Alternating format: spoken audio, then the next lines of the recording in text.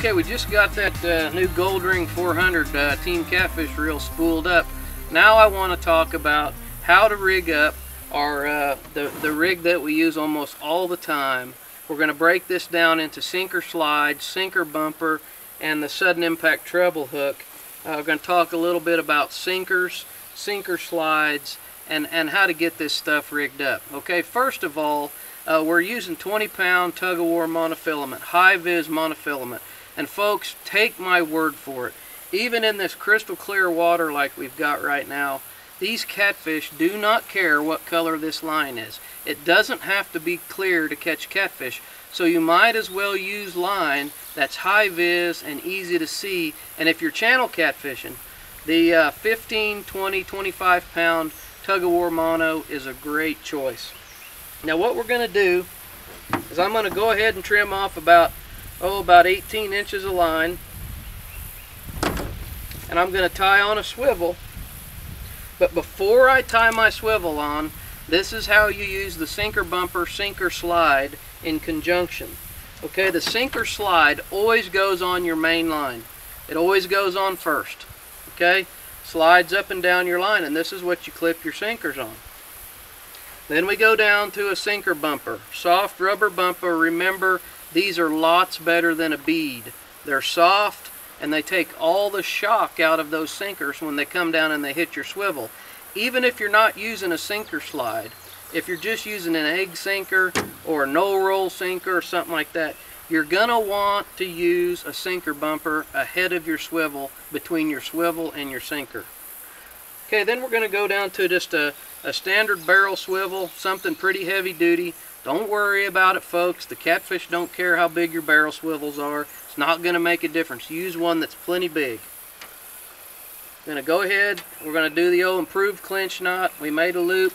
We're going to go around it about 5 times. Take our tag end. Go right back through the top. Let's cinch it all up right up here. Get it wet. Pull it down to the top of your swivel.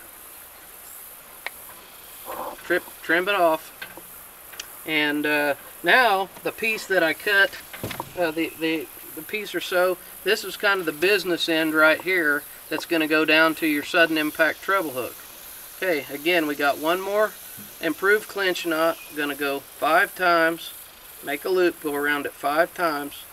Take this, go back through the top, get it wet, cinch it down at the top, get it wet, pull it down. Cinch it up real good. I'm not going to cut that one. I'm going to trim that one with my scissors. My wife gets mad at me if I use my teeth all the time, and she will watch this video. So we're ready to the business end to go down to our hook. Now, a lot of places where you're fishing for channel cats, you want a really sharp, really strong treble hook to go with the sudden impact fiber bait. You don't want to scrimp and save a bunch of money on treble hooks, because when you do finally land that 8, 10, 12, 15 pound channel cat, and you can catch those on sudden impact fiber bait, you don't want to have a cheap junky treble hook on the end of your line. So we built sudden impact treble hooks to match our bait. This is a number 6. We're going to go right down through here. We're going to do the same knot. Made a loop. We're going to go around it 5 times.